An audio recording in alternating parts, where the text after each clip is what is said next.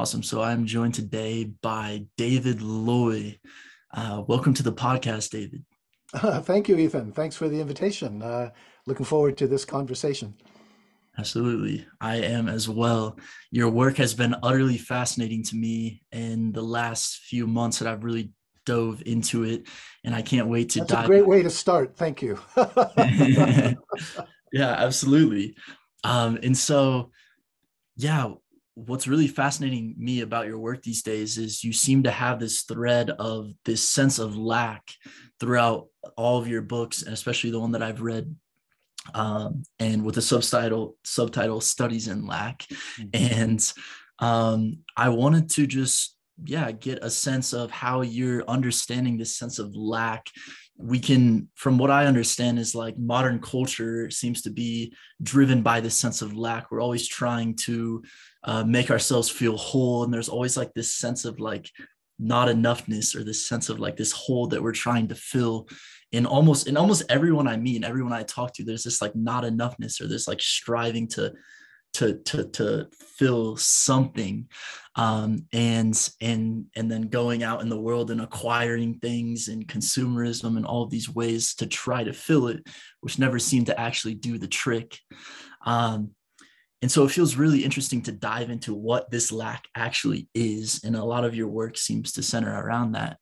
And so anything that feels relevant regarding, I would love to hear your thoughts on what is the nature of this lack? Like what actually is it? And is there any perspectives that you have on it that feel especially pertinent? Well, that's a big plum of a question, uh, Absolutely. and in order to answer, I have to sort of create a little bit of context because for me, the concept of lack has developed out of my Buddhism, both my Buddhist practice. I'm a long time Zen student and sometimes Buddhist teacher. I've been fortunate to have as a career as a basically professor of Buddhist philosophy. So they kind of worked very nicely together. I was very lucky, you know.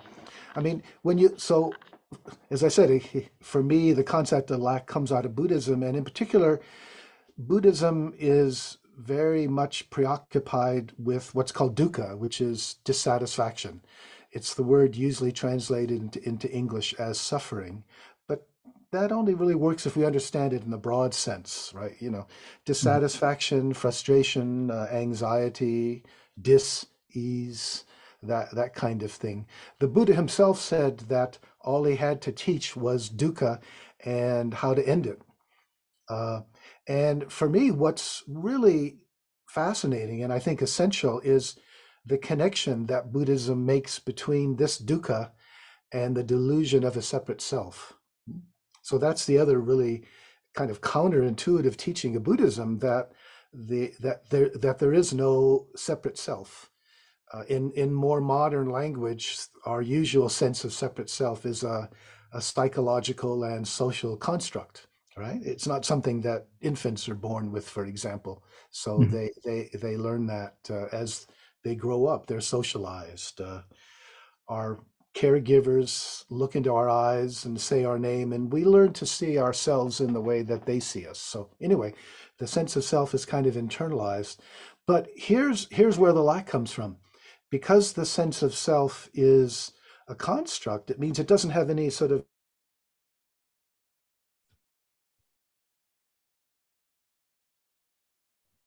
ability of its own. In Buddhist terms, we could say that the sense of self is composed of basically mostly habitual ways of thinking and feeling and acting and remembering and planning. It's the way these processes, mostly mental processes, like work together, Mhm. and that they are what create and sustain this sense of separate self. Um, and because there is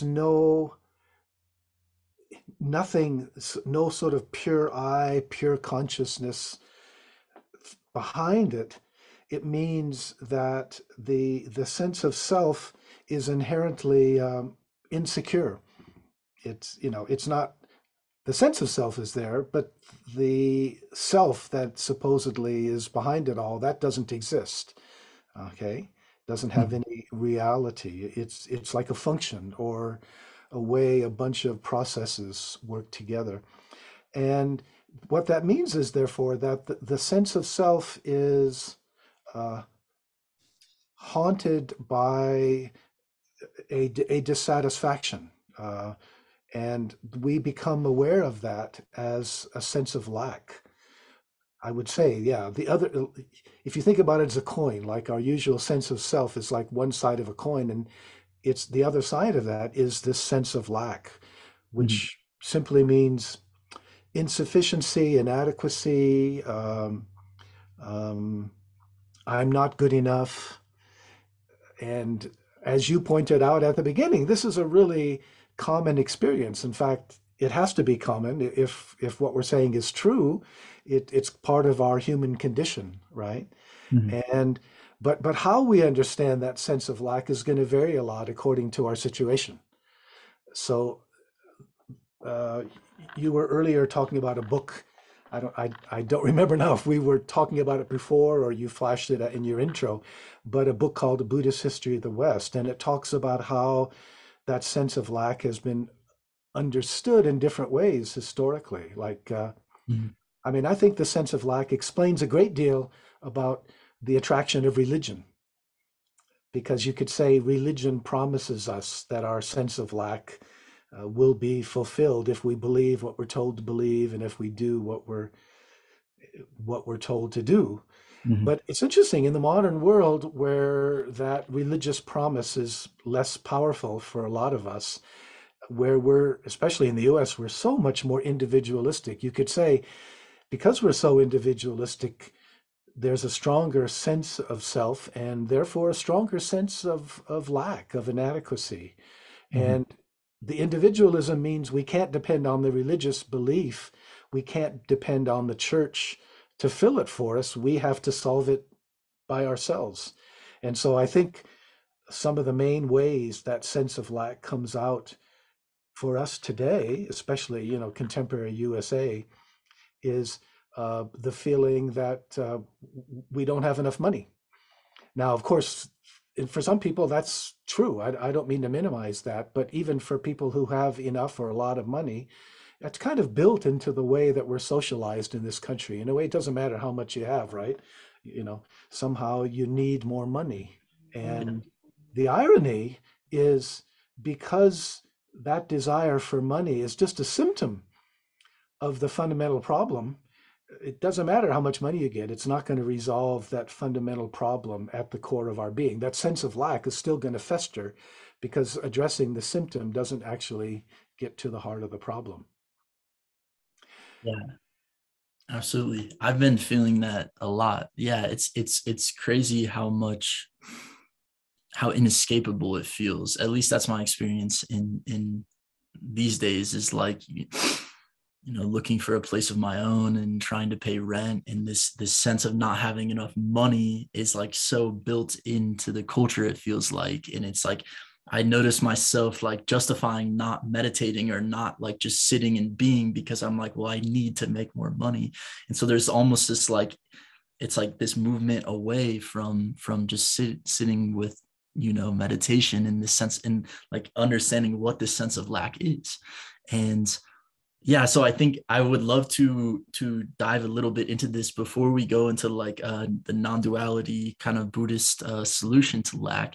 I would love to go into how this lack is playing out in modern culture, and how religion plays. And I think you were kind of touching on it a little bit. I think there's a couple threads that we could pull here. Yeah. uh, Religion seems less and less appealing today, and it seems, but then if I Conventional religion, yeah. Yeah. conventional religion, and it seems like if I try to inhabit the religious perspective, it almost seems like it's pointing to something very valid, that modern culture is focused on greed, like focus on all of these ways of overcoming lack that don't work. But then when I inhabit the modern individualistic perspective, it feels like, well, I can't really go back to religion. It doesn't feel like that's an option. And so I think there's something here around how you talked about in your book, The Buddhist History of the West, how the modern market is a religion in and of itself. And I think actually naming that and going into that could be really interesting. How we feel that we've gotten away from religion, but then you talk about how this modern market, this free market capitalist system is in essence a religion. It's the religion of individualization, atomism. And then you go into a bit of how it's destroying community values as well, how we're kind of seeing the kind of conception of self is that we're all completely separate from everyone else, and that the only kind of uh, valid type of relationship is like transactional, contractual relationships, and that it's almost harder to feel just genuine relationship for its own sake, in just like really basking in the beauty of relationship, because it's all been reduced to transactional relationships. And so I would love to hear your thoughts on kind of this religion of the market, this religion of scientific materialism, capitalism, consumerism, whatever, Big issues.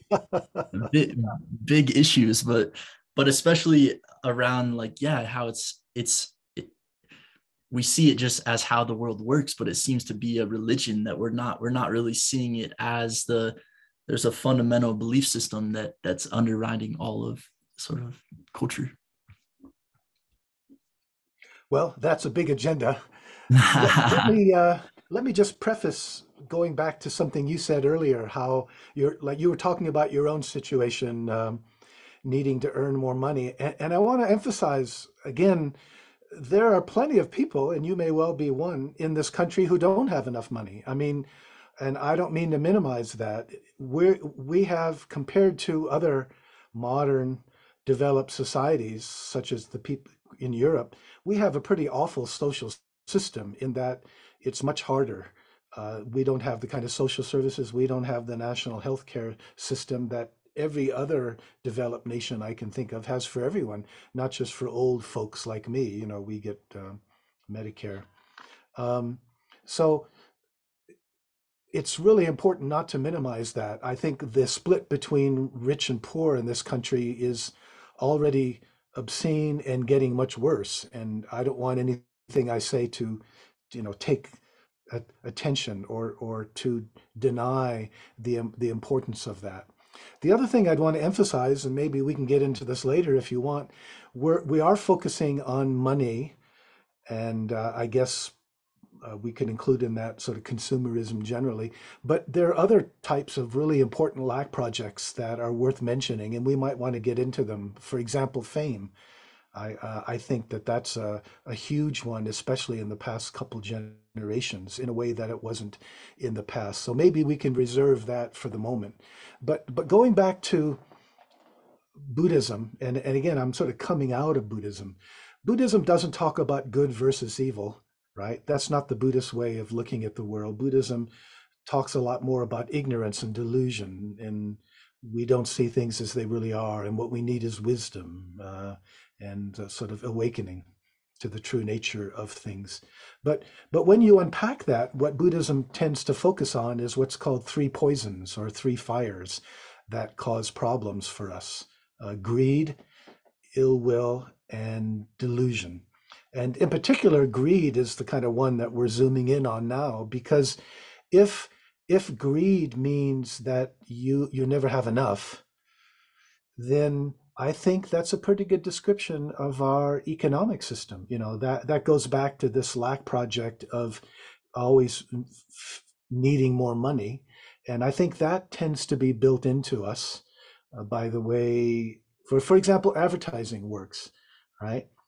If you think about advertising, it's basically about convincing us that we don't have enough, convincing us that we're not happy or we shouldn't be happy now, but the next thing we buy will make us happy. So we get, and in fact, it really seems to me, uh, the religion of the market you alluded to, but I might even want to say the religion of consumerism, because if religion is what purports to teach us, what's really real and important and how we should live in the world, I think for an awful lot of people, uh, including many ostensibly religious people, I think consumerism is a pretty good understanding of, what motivates us to do most of what we do these days. And it's important to see how something new has happened in the last century or so. Um, the three poisons, like greed, ill will, delusion, they've become institutionalized. And in particular, our reference to money and the market, I think, is a good example of that. As we said, if greed means you never have enough, well, isn't that describing the fact that our economic system has to keep growing if it's not going to collapse? You know, corporations, they always want more profitability, bigger market share, higher stock prices, and it doesn't matter how much of them you have, you can always have more, right? You always want more. And so it's not simply a matter of individuals being greedy. I think it's actually built into the system. Corporations are responsible, they're owned by the stockholders, and they have to return, benefits uh, uh, for the fact that they're owned by stockholders means that they're the ones who deserve and expect the results of that. So we have a serious economic problem. It's not just as Buddhism would traditionally talk about. It's not just an individual problem. It's kind of built into the way that our society works, unfortunately. Yeah. Yeah, it's so, yeah, it feels so apparent as you're describing it, how like almost everything around us is like this driven from this place of lack, and it almost feels yeah, inescapable in some ways. And you talk about this a little bit in your book, how like billions and billions and billions of dollars are being thrown into advertising.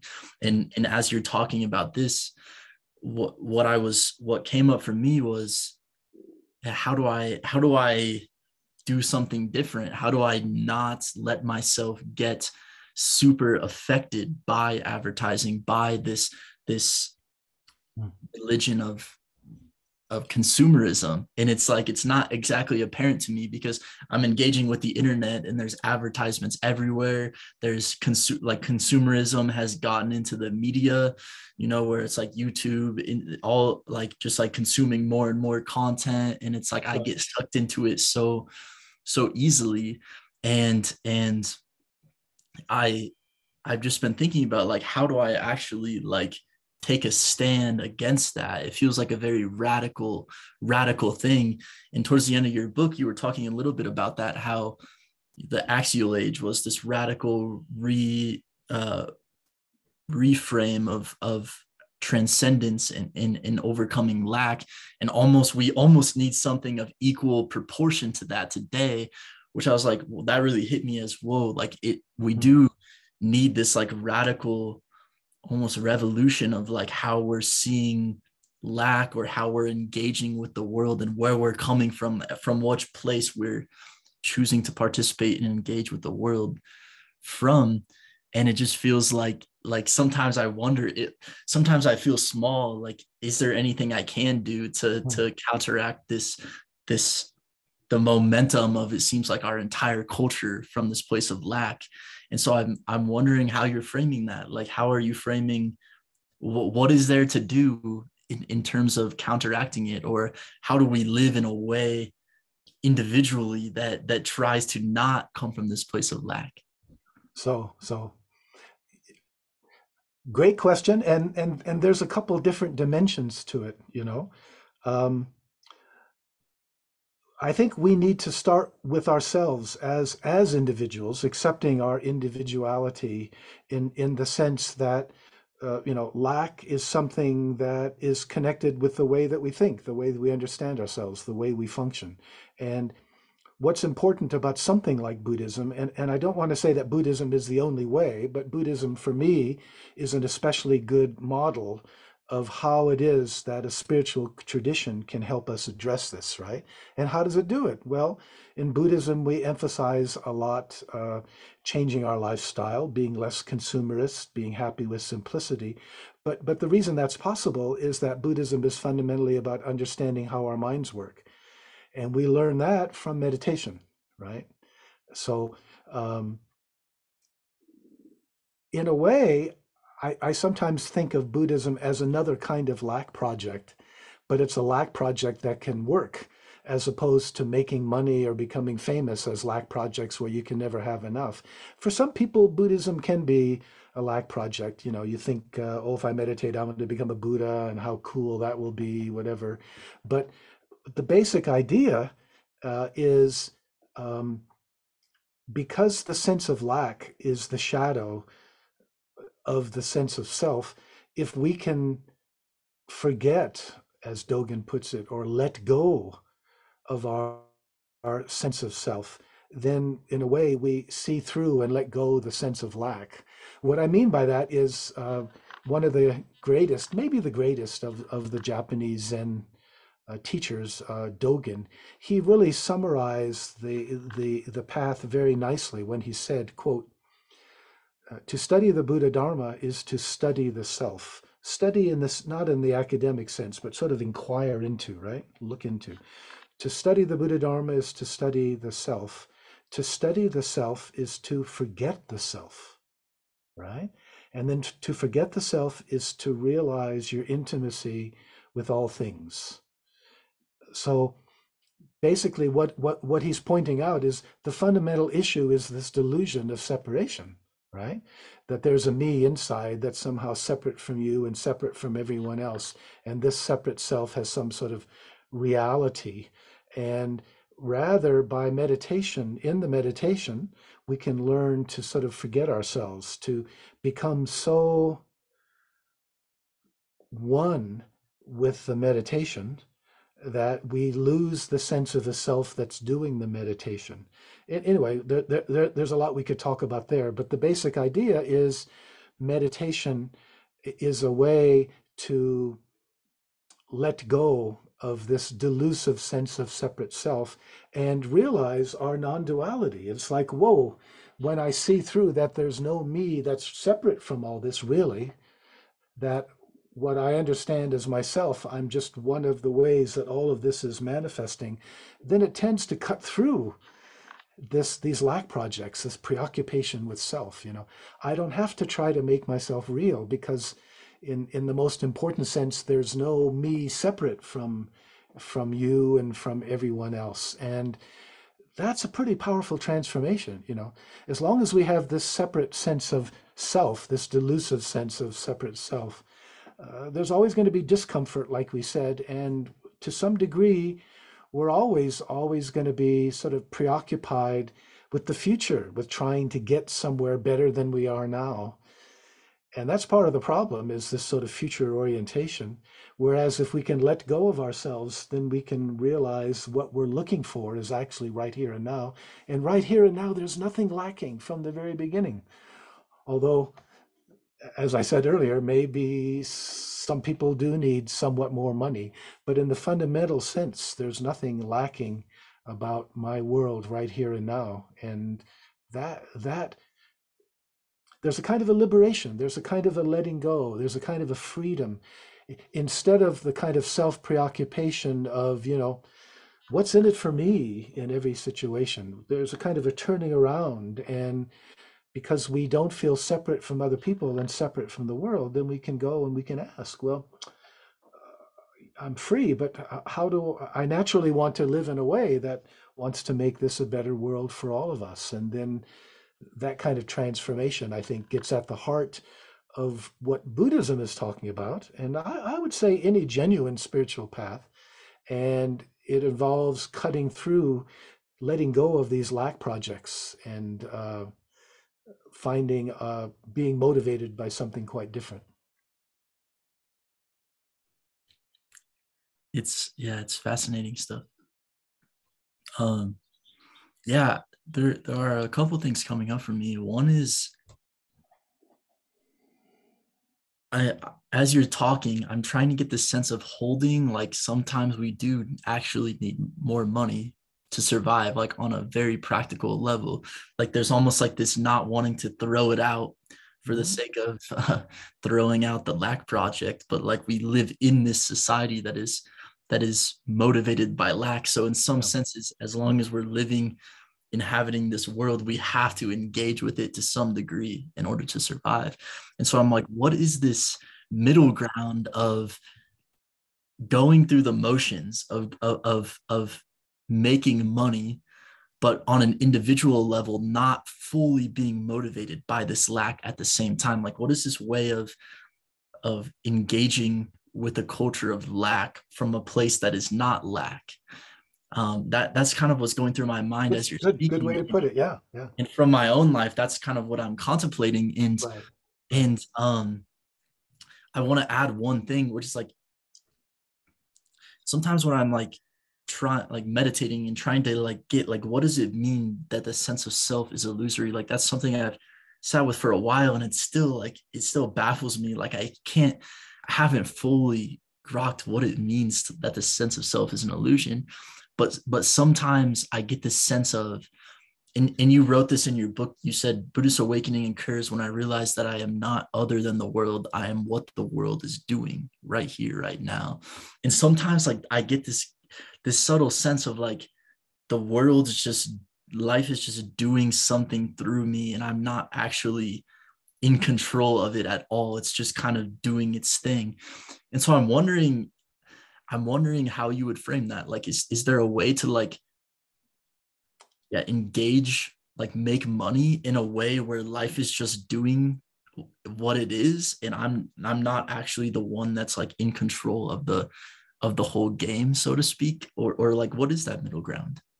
Yeah, yeah. Good question.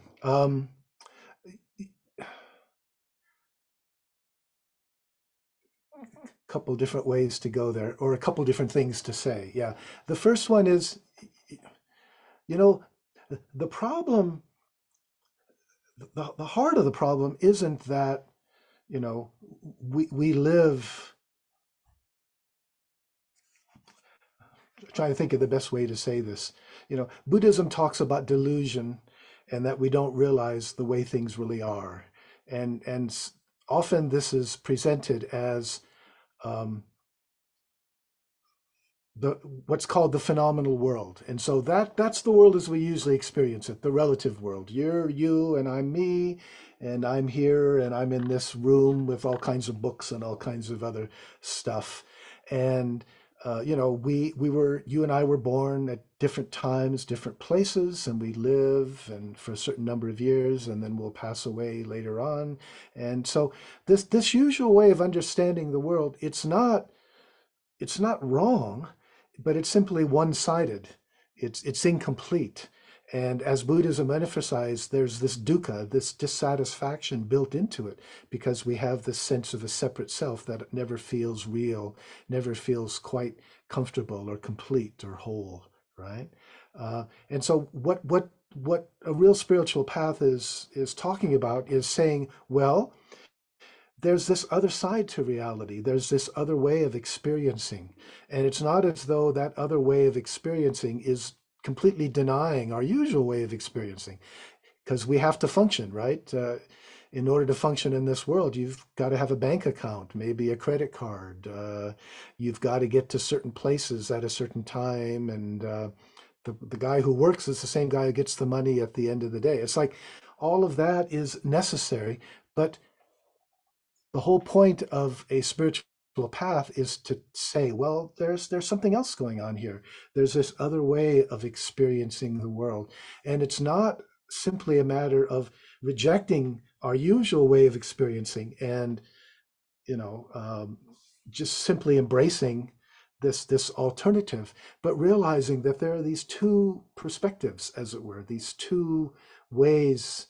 And the real challenge, it's not just to get some glimpse or insight into this other dimension or other perspective, rather, which is called, enlightenment or awakening, whatever. It's not just to get that, but it's to deepen that, but also to integrate it in how we live day to day. And day to day, of course, guess what? You and I need a certain amount of money. So that's acceptable. that's necessary. We live in that kind of economy, and in order to function and be happily, we have to accept it and be able to play that game to a certain extent. The problem, to say it again, is when we think that's the only thing going on, and there's this other side to it. You alluded to the axial age, which is uh, a particular kind of transformation that happened around the time of the Buddha. It's in the first millennium BCE, right? And the Buddha maybe 400 or 500 years before Jesus, before Christ, right?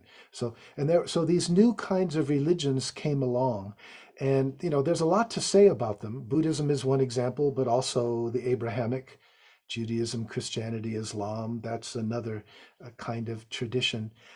In a way, there was something very wonderful about them because they emphasized, among other things, universal compassion, at least in principle.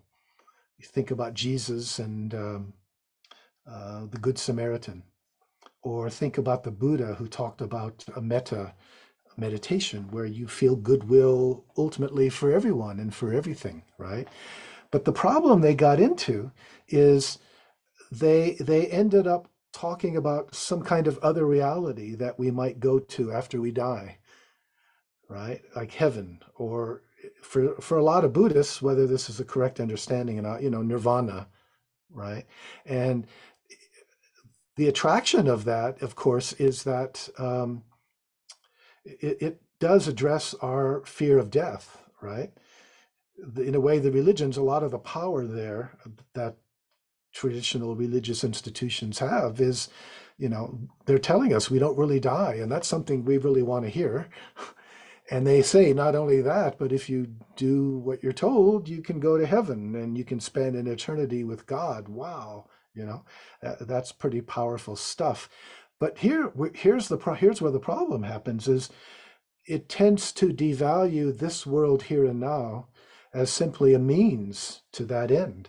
So in a way, this world has value only because if we treat it in the right way, if we treat other people in the right way, we're going to qualify for this immortality, you see. Um, and so when we look at the kind of ecological crisis we have now, uh, I think we can understand ultimately it very much is connected with this long-term devaluation of this world. We tend to think of all the other species and the earth in general, all its ecosystems, as simply means to human ends. They don't have any value, any meaning, any importance in and of themselves, except insofar as they serve our species, which is bloody crazy if you think about it. Everything is here just for this one species. Well, no wonder we're messing everything up. But here's the important point. I I was really struck recently when I came across something Joseph Campbell said. He was the guy who studied mythology, and he said a lot of the problems occur in religion because we take metaphors literally. We take metaphors and mythologies literally. And I think the essential problem is when we think about transcendence. I think the big mistake is, and this is a mistake fundamental to a lot of religious people and religious institutions, a, a, a lot of the mistake is we think that what we have to do is transcend this world. And the point about Buddhism, I think, if it's really understood right, or the spirituality generally, what we need to transcend is not this world, go to some other reality or Mars with Elon Musk, whatever. What we need to do is not transcend this world, but to transcend our usual way of experiencing it, which is what something like meditation and Buddhist enlightenment can help us do. To realize that our usual way of experiencing the world, it's created by the way our mind works, and if our mind transforms, then the world we live in, the way we experience it, that's going to transform. And I think once we really get that point, then things can really begin to change, both individually and collectively, hopefully, for our civilization. Yeah, it's so fascinating to me. The Buddhist, what like try what the Buddhist pursuit is. I spent some time like what is actually the pursuit of Buddhism? Mm. And I think you wrote about this in one of your texts. I think you quoted um, one of the big Buddhist figures. I can't remember his name, but something on nothingness and somethingness, and how basically seeing into Buddhist truth is not seeing the world. It's that the world doesn't change, but that our lens on it does, or like nothing fundamentally changes, but at the same time everything changes. That was something that stood out to me, and I'm like, all right, what does it mean to like look at the world and not trying to change it, but trying to see it differently, or trying to break through some delusion or some mental deception that I have that is blocking me from seeing it as it is. Feels like a very interesting pursuit. And especially like, yeah, seeing through some sort of the delusions, or this delusion of lack, or this delusion of yeah, like trying to realize myself in the world. And something was coming up as you were speaking about the religion point, which was there seems to be with this pursuit of heaven or other world, or like immortality, it's like this like putting it off into the distance somehow. And it's like I'm gonna suffer now, and I'm gonna be in the lack for my Hmm. whole life, and then when I die the lack will go away, because That's it's the religious promise, the way many people understand it. That's right. Yep. right. And I noticed myself, I've never been a super religious person. I kind of was raised in a sort of atheist lens, or like a modern scientific lens. Mhm. So I haven't really, but I've noticed myself doing the same thing. I've been in the beginning of one of your books, I think Lack and Transcendence, you talk about Ernest Becker and like the denial of death, and how that still is almost putting it off.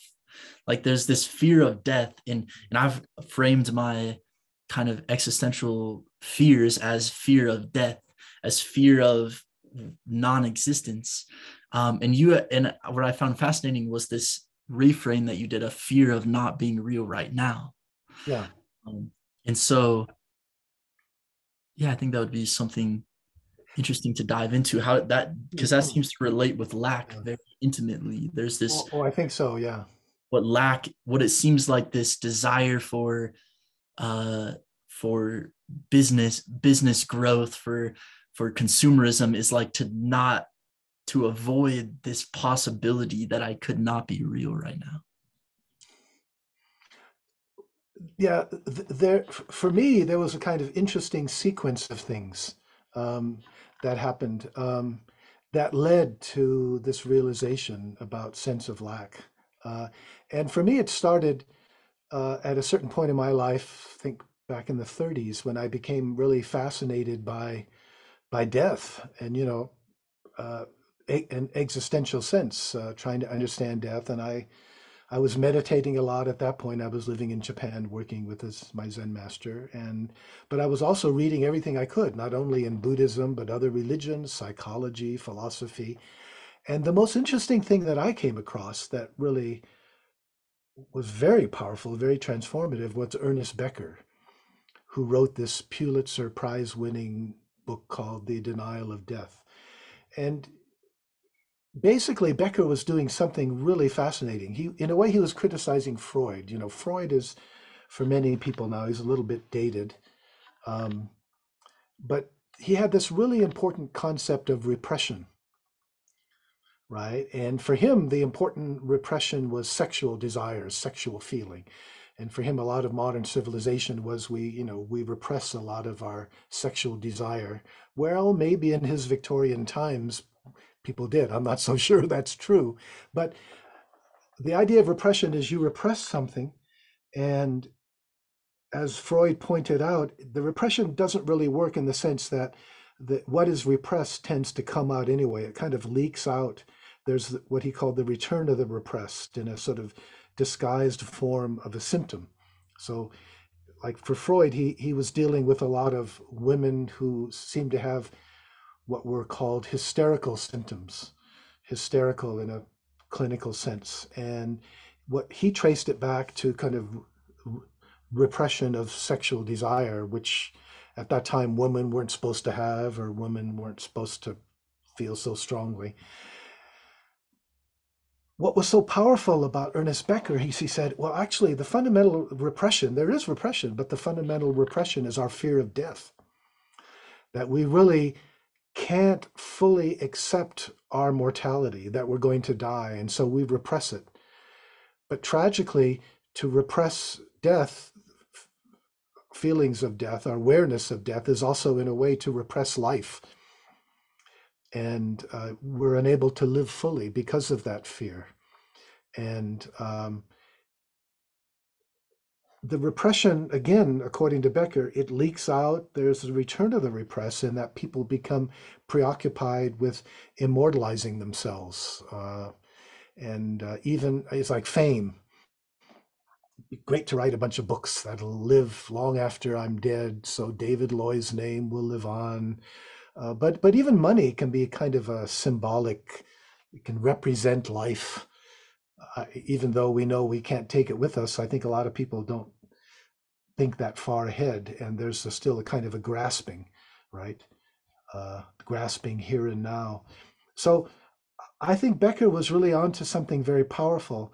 But then I realized, from a Buddhist point of view, the problem really isn't just death, which is going to happen to us sometime in the future. The problem is right here and now, that the sense of self doesn't have any separate reality, that it's inherently insubstantial, incomplete, and therefore uncomfortable. And so lack projects are simply the return of the repressed, in that sense, that, at some sense we feel this inadequacy, and so we kind of grasp at something, and we think, only if I'm rich, and if I'm just rich enough, if I'm just famous enough, if I'm powerful enough, if I'm sexy enough, if I have enough consumer toys, if my body is perfect enough. This was especially true, I think, for women. They're taught to identify more with their bodies. I think it's happening to men too, but traditionally women, it's a very important part of their sense of self, as often internalized for them, is the sense that they've got to be really sexy and attractive, and so that becomes their lack project. And so it comes out in all different kinds of ways, and we haven't had an opportunity to explore all of them by any means. But the point being, the less we're motivated, the less we accept the old traditional religious idea that if we just behave ourselves, then our lack will be resolved after we die. If we don't believe that anymore, then it's going to make our lack projects here and now more manic, more crazy, more obsessive. And to be honest, I think that's a pretty good description about what's happening. Yeah, it does seem like the manicness of the world is speeding up, or the mental health crisis, or this, or some call it meaning crisis. It's like it's so hard to find direction and meaning and Can I ability interrupt there? to. Because that's so important. Very important part of lack projects is this future orientation, right? Now isn't good enough, but in the future, when I have what I think I need, everything's going to be okay. I'll feel fine. I grew up post-war, post World War II, right? And we believed in something then that's a lot harder to believe in, progress, right? Growing up in the 50s and 60s, the world was our oyster. It's like Mhm. big economic growth, so many more opportunities for jobs and going to college, and et cetera, et cetera. And the kind of belief that, the world is getting better. And that future orientation, it, it developed a certain type of psychological structure that I think is very hard now. I think for young people now, including you and younger people as well, it's very hard to believe in progress. I mean, not only economic, but most of all, of course, ecological. It looks really grim. Things seem to be starting to fall apart in a number of ways. If you don't believe in progress, then you can't believe in the future. And I think that's pretty terrifying. And I think that's at the heart of a lot of this sort of panic and lack projects and mental crisis and people acting out with guns and so et cetera, et cetera. With no future, what do we do? It, there are problems with growing up now, say being a teenager now, totally different than what it was like for me being a teenager back in the 60s, even with the Vietnam War. Mm. Yeah, it is fascinating to me to see this resistance against progress, or this, I've noticed it in myself working 9 to 5 jobs, and I'm like, why? So my whole life is the bottom line, increasing the bottom line for this one company, like that. I can't get behind that, and like feel like my soul is like getting destroyed when I do that, and I'm like, I can't possibly fathom that I could do this my whole life.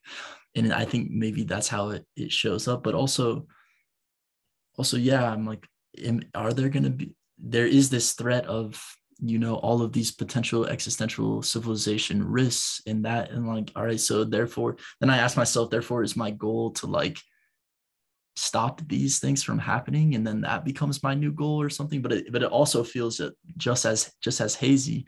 And I wanted to double click on the denial of death, the fear of not being real, because there's this sense that I get of how difficult it is to accept groundlessness. Mm. When I sit with, if I'm not real, or when I'm doing all of these things to try to become more real in the world, I'm working for all these companies, I'm doing all these projects, maybe I have a fame drive, a bit of a money drive, and it's like it to become like real. And then when I sit with, the deeper I've got into, when I've sat with that, then the opposite of it feels like this groundlessness that's like utterly terrifying in some senses. In a lot of ways, I've become utterly terrified by this groundlessness. And in trying to sit with this groundlessness has been really difficult for me. And I've noticed myself, when I start feeling this groundlessness, I will like react and go even stronger, Contract. That's right. Yep. contract and go even stronger into the trying to become real project. Um, Yep. and some of the stuff you've written seems to be that, from how I understand it, is that Buddhism almost helps us accept groundlessness and find meaning in like not see ground. There's almost a sense that in our modern in our modern culture, groundlessness or nothingness is seen as this awful, terrible, dark void or something. Nihilistic or something. Yeah. Nihilistic, yeah. And when Yeah. I've Yeah. like touched this groundlessness a little bit, it has such a nihilistic Mm. flavor to it, which maybe is related to these cultural forces. And so I'm very curious to explore, like, in from, can you talk more about how potentially groundlessness doesn't have to be this nihilistic thing, or there's potentially a way to be in this groundless Mm. no thingness or no self? Yeah. That's not nihilistic or dark or bleak. Right. Yeah. So yeah, it's what we experience you often as groundlessness. Actually, what it really leads to in something like Buddhism is a different kind of groundedness in the whole. It's like we can't this sense of separate ego self, that can't it, you can understand that as preoccupied. And this is another way of describing lack projects, right? It's not feeling real enough. We're always trying to ground ourselves, and it never feels like we're grounded enough. And the so then the way to understand the process, letting go of ourselves, which is what Dogen talked about, right? Forgetting the self. It's, as it were, falling into the void, or sort of falling, letting go into what we're afraid of, what we initially experience as a kind of a groundlessness, right? Um,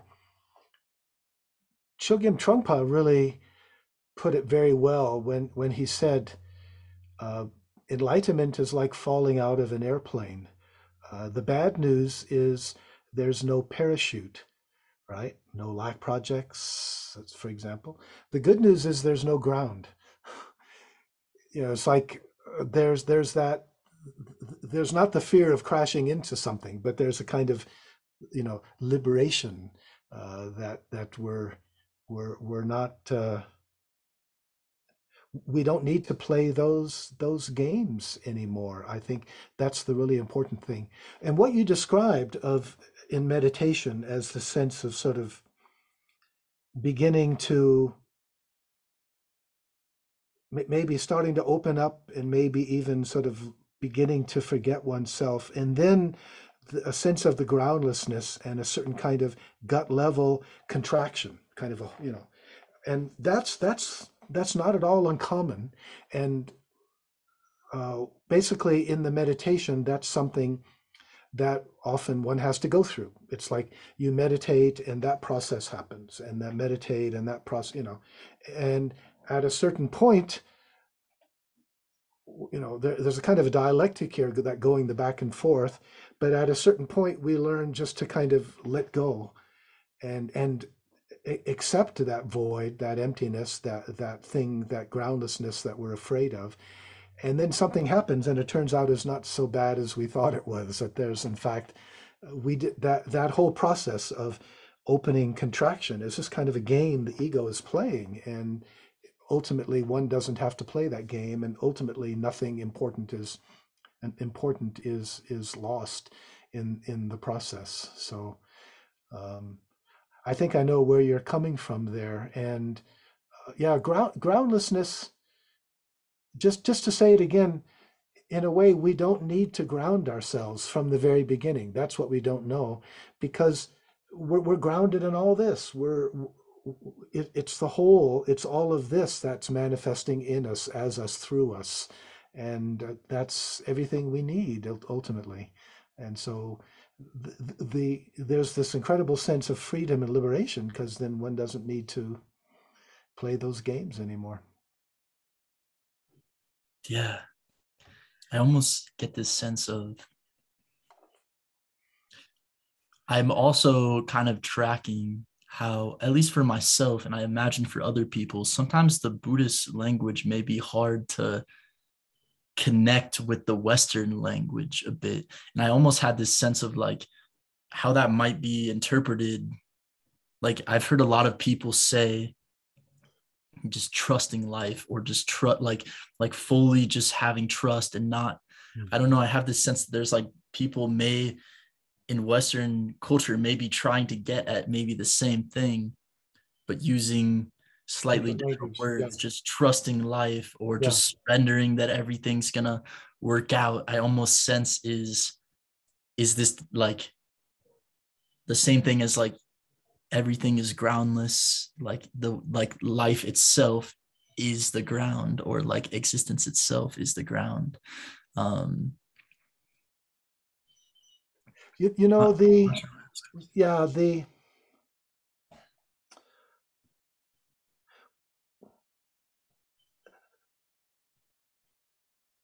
we cannot ground ourselves, you know, for a couple different reasons. One of them is there's no separate self that could ever be grounded, and there's nothing that needs to be gained, therefore. But there is still these delusions and this kind of grasping quality, right? As long as we feel separate, the tendency is to sort of grasp at something to kind of stabilize or ground ourselves. And the way enlightenment works, it's like we can't let go of ourselves consciously in the way that you can't levitate by pulling on your shoestrings, right? It doesn't work like that. It's sort of the whole point of meditation is that it addresses it in an indirect way, where we meditate, and when we're meditating, the usual processes that constitute the sense of self, right? The habitual ways of thinking and feeling and grasping.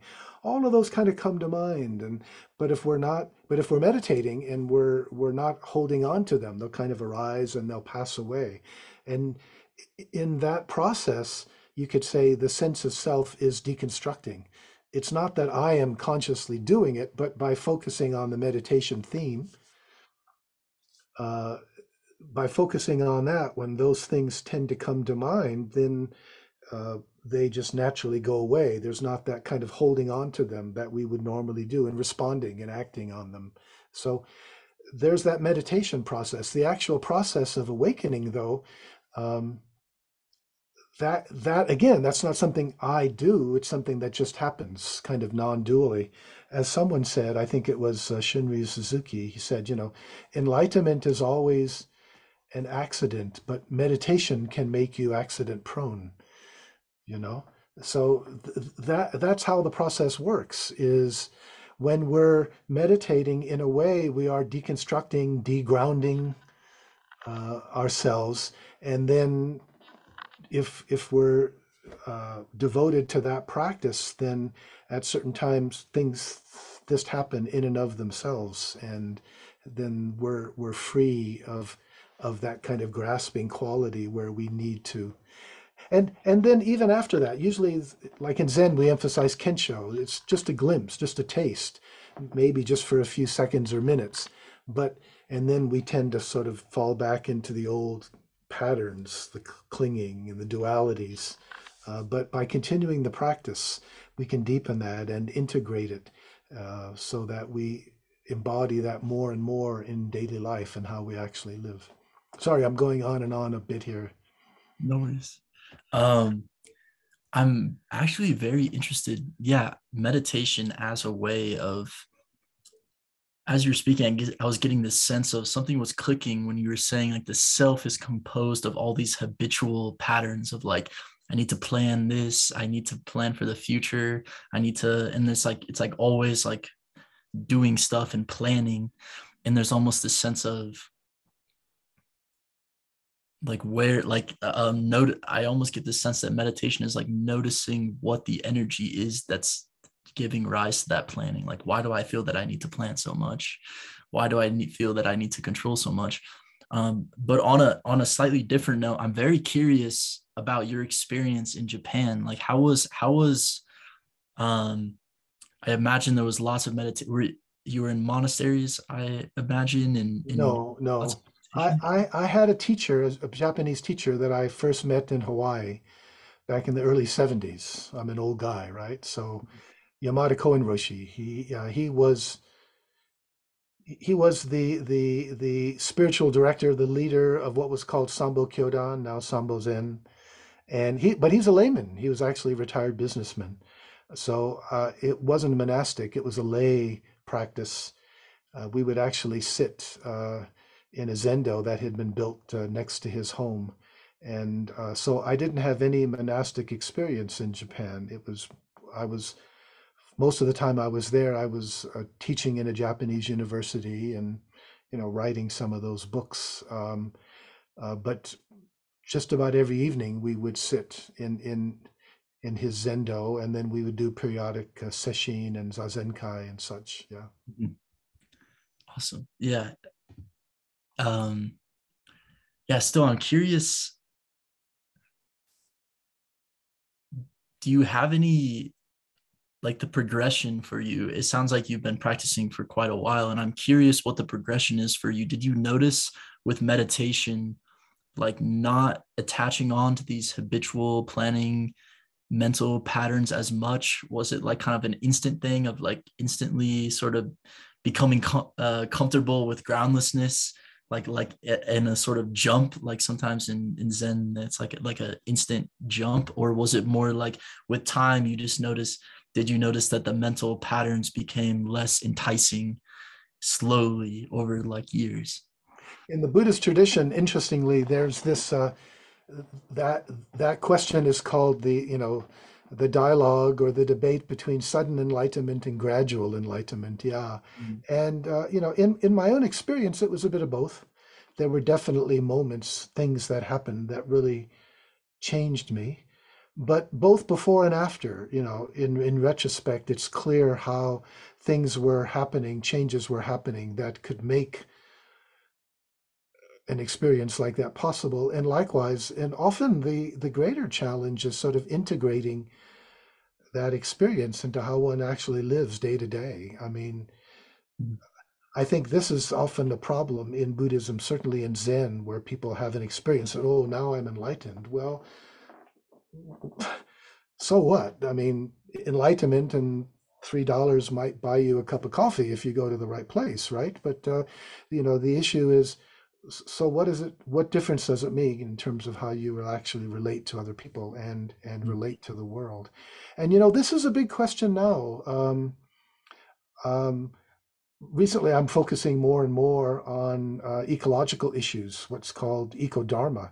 What Mm. are the implications of Buddhism for how we understand and respond to the ecological crisis and the urgency of that? Not just climate change, but loss of biodiversity, toxic pollutants in the air and the earth and the water and our bodies, et cetera, et cetera. So this is a really big concern. It's within the Buddhist tradition, there's this, um, and it's emphasized especially in Mahayana Buddhism, the idea of the Bodhisattva path. That ultimately, we want to follow this path and wake up not just for ourselves, but for everyone.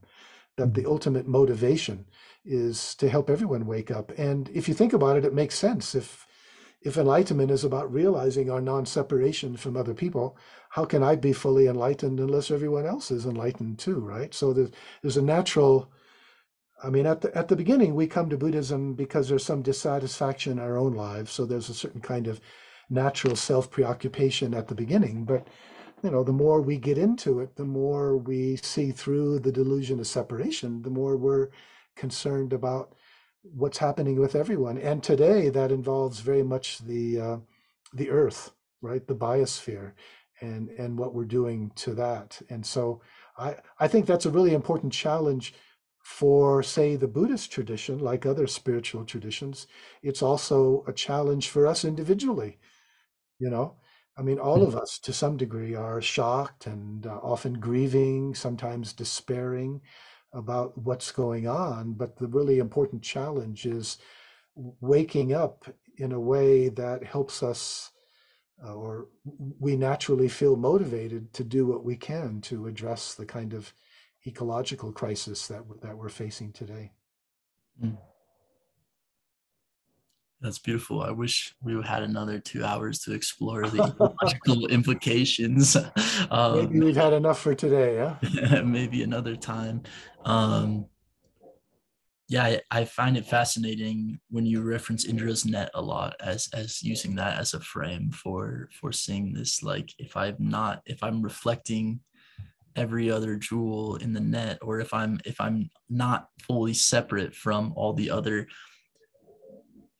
Indra's net is fascinating to me because for a while it's hard for me to get, like, all right, if I'm not separate from other people, well, I still don't have access to their experiences, so like it still feels a little hazy. But I feel like Indra's net is like, oh, there's these individual jewels, but at the same time they're reflecting all of the other jewels.